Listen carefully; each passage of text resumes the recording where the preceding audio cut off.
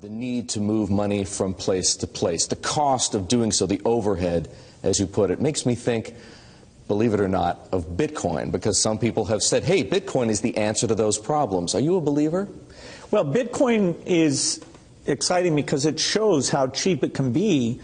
Bitcoin is better than currency in that you don't have to be physically in the same place.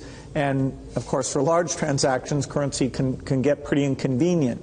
And then you'll see Bitcoin trading at 1,000, 2,000, 5,000, 10,000. Rick Falkvinia does an excellent analysis. He predicts that Bitcoin will capture between 1 and 10% of the global Forex market, which implies a price of between $100,000 to $1 million per Bitcoin. Speaking of the price rising, this is in the next headline here from a hedge funder. Fortress's Novogratz says Bitcoin will be, quote, worth a lot. And this is Michael Novogratz. He's the chief investment officer for Fortress Investment Group, which is a $55 billion hedge fund. And he says, put a little money in Bitcoin, come back in a few years, and it's going to be worth a lot.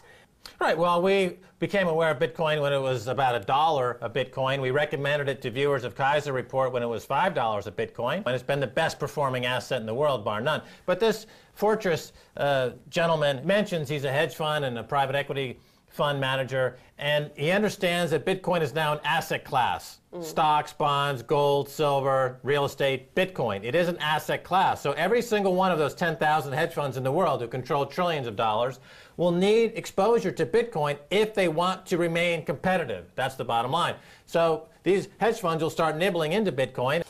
If Bitcoin were to achieve the mainstream adoption some believe it is capable of, the implications to retail banking would be seismic, with declining demand for traditional banking services like cash storage, payment, balance checks, international transfers, and foreign exchange, to name a few. Most of the people who are on the sidelines not buying Bitcoin today will start to buy Bitcoin when it gets over 1,000, and then a greater percentage of people will definitely plow into Bitcoin when it starts to get over 10,000. Cybersecurity expert John McAfee joins me now. John, why do you think the word bubble cannot be applied to Bitcoin? Well, first and foremost, Bitcoin is not a fiat currency. It costs over $1,000 to create a Bitcoin today in electricity and computing costs. Second, the value of Bitcoin is linked to the number of users and the number of transactions. It is not a speculative investment, even though it is being used as such by many people. As the Bitcoin network grows, the value of Bitcoin grows. As people move into Bitcoin for payments and receipts, they stop using US dollars, euros, Chinese yuan, which in the long term devalues these currencies. So what you're seeing is more of a currency devaluation than a bubble in Bitcoin. As more people use it, it has more intrinsic value. And again, the cost of producing a Bitcoin increases with the value of the Bitcoin. So this is not something that we're pulling out of thin air. This is something that's created with massive amounts of electricity and computing power. Now, John, we've showed our viewers Bitcoin's rise just in the past month, and we can show it to them again if it's up there. But on July 17th, 1 month ago, you tweeted that Bitcoin's low of 1,800 yesterday simply could not be maintained.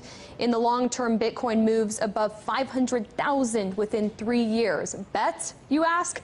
So I ask you, John, do you stand by your statement? I'm Evelyn Risley, technology reporter for the Wall Street Journal, here today with Wences Casares. He is the CEO of Zappo, which is a Bitcoin wallet and Bitcoin vault. Thanks for joining us today. Thank you for having me.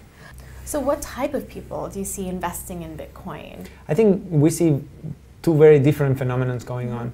In the developing world, it's average people who just want to put a significant part of their savings into Bitcoin because they trust it more than their local currency or the local banks.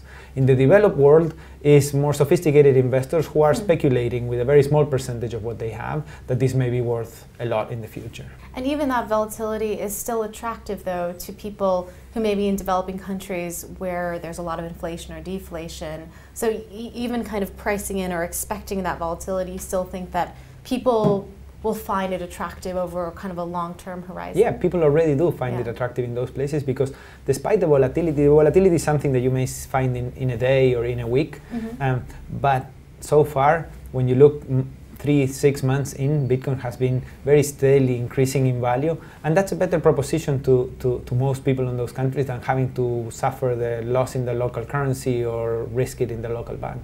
So let's make a bold call here. In 10 years, what do you think Bitcoin will be worth? One Bitcoin? Between $500,000 and $1 million.